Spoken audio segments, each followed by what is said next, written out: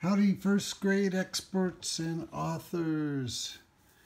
Welcome. So today, in this video, we are simply going to go from the planning phase of our process for writing a well-organized 4-sentence paragraph to the drafting phase.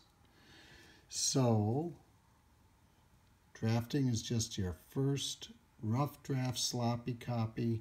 Our goal is just to get our ideas down in sentence form. It doesn't have to be beautiful. It doesn't have to be perfect. It doesn't even have to be that good yet. We'll make it outstanding when we get to revising. So, the goal here is to do as much as we can without it being difficult or without us freezing. Okay, so one of the keys to writing, just like reading, is to not do the freeze, to keep going. All right, so hopefully you've printed out this page, which is our planning. This is our rough draft template, and you've got your plan from yesterday. So yesterday you decided on a topic that you're really interested in, that you know at least a little bit about, and that you can teach the rest of the world. That's why you're the expert, you're the enthusiast. Something that I said I think I know quite a bit about because I've been doing it for many years is raising monarch butterflies. So that's going to be my main idea, my topic sentence. And then my 3 detail sentences are all going to be about my main idea topic sentence. And I thought that the first detail would be that if you're going to raise monarch butterflies, you got to find or grow your own milkweed. My second detail is you got to have some containers to keep your caterpillars in once you find them, or your eggs. And then my third detail is after you keep the caterpillars for about 10 days, they'll turn into chrysalises, and then after 10 more days, they'll become a butterfly. So these key words here are helping me remember what my plan was. So now that I've got my plan, I'm ready to start my draft, and this is what you're going to do. The first step is to write your name and number on the name line. The second step is to write your topic sentence, or your main idea. So I'm looking at my plan, raising monarch butterflies. Okay, so that's my general idea. What I want to say is raising monarch butterflies is fun and easy. Okay, so I'm going to write that. I'm going to turn those key ideas, I'm going to add a few more words to make it a complete sentence. I'm going to add is fun and easy. Okay, so that's not too hard. Raising, and I'm not going to worry about spelling. We don't want spelling to slow us down right now. We'll focus on spelling when we get to editing. Right now our goal is to get our ideas and our sentences on paper. Raising monarch butterflies is fun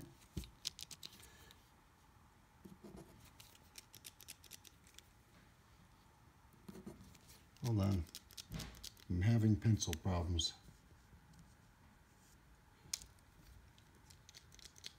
I'm going to have to get a different pencil. Just a second. Okay, sorry about that, but that's part of being an author. Got to have extra pencils ready. Is fun and easy. Okay, all right, there's my topic sentence. Now, my 3 details have to all be about raising monarch butterflies being fun and easy. Okay, so now my first detail is that you have to find or grow milkweed. Okay? So finding and growing milkweed is an important step, right? So I'm going to say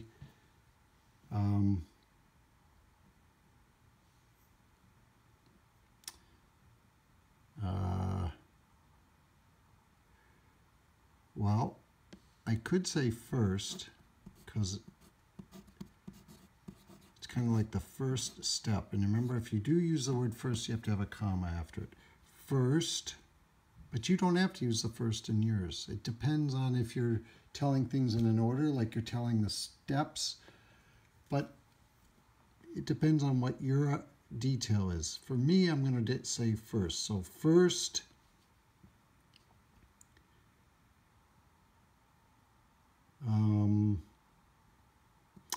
you should grow or find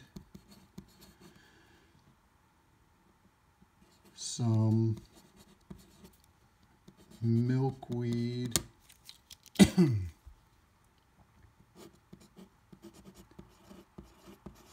plants. Okay, good. That's my first detailed sentence. All right, and we're only going to do 4 sentences, so I'm already halfway done. All right, detail sentence number 2. Need a container to keep caterpillars.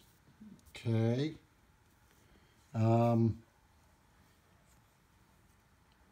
So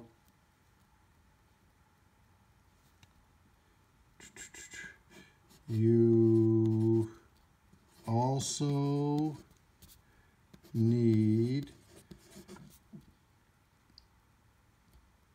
containers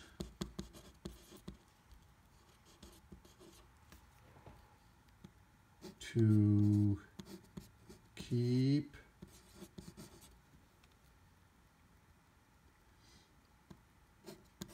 the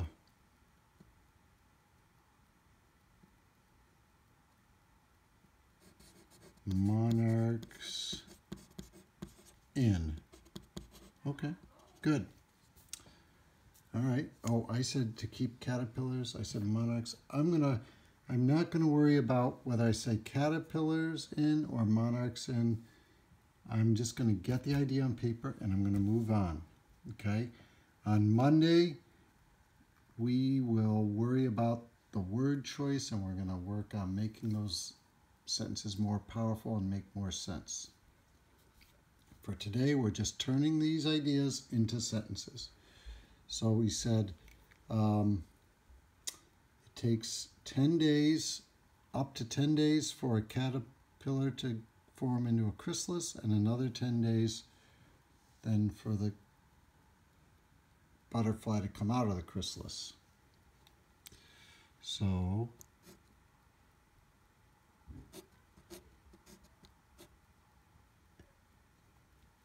I think what I'm going to say is after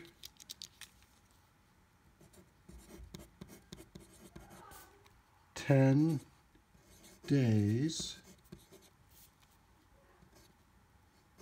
the caterpillar